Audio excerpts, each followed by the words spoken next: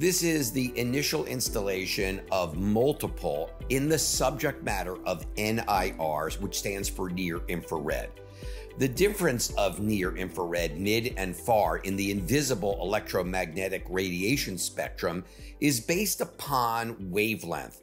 Near infrared occupies 0.7 to 1.4 micrometers. Mid infrared sits between 1.4 and 3 micrometers, whereas far infrared is 3 to 1,000 micrometers. Only one of these, of this spectrum, can produce what we call PBM, or known as photobiomodulation, which I'll explain in a minute. Near infrared falls into the category of an LLT, or low-level light therapy. NIR, or near infrared, can penetrate the skin from a few millimeters up to 100 millimeters, which is 4 inches. Less, by the way, than 100 milliwatts per centimeter squared, which is power, does not heat tissue and therefore does not cut the tissue like a laser. At 3,000 nanometers, or the far infrared zone that we discussed a moment ago, light is picked up by the water in your skin and it creates heat and it makes you sweat. It's not called far infrared because it goes deep in the depth. It's called far infrared because the far end of the spectrum. Irradiance, which is extremely important to understand, is the amount of light or distance that gives you the power in something we call joules. And you can imagine it to be able to penetrate the skin if you have enough power, and thereby create molecular changes as photobiomodulation in the near infrared spectrum can do. Now, we need 3 things for it to occur simultaneously.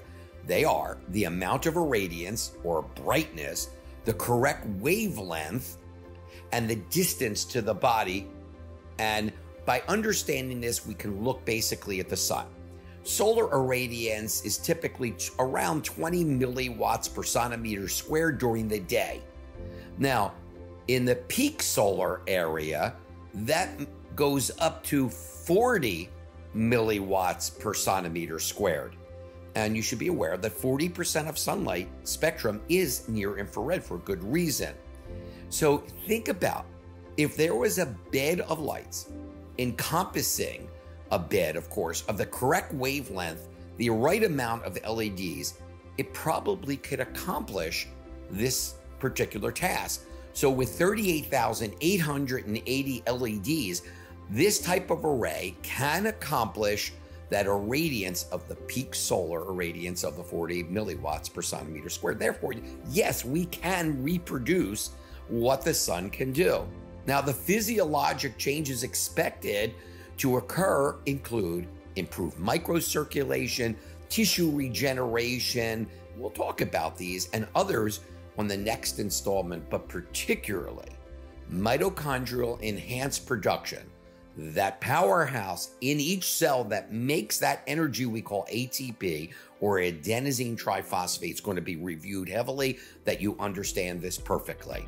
Stay tuned for an in-depth talk about near infrared and the difference in the world it will make for optimal health goals. I'm Dr. Mitch Ghen. Thank you for watching.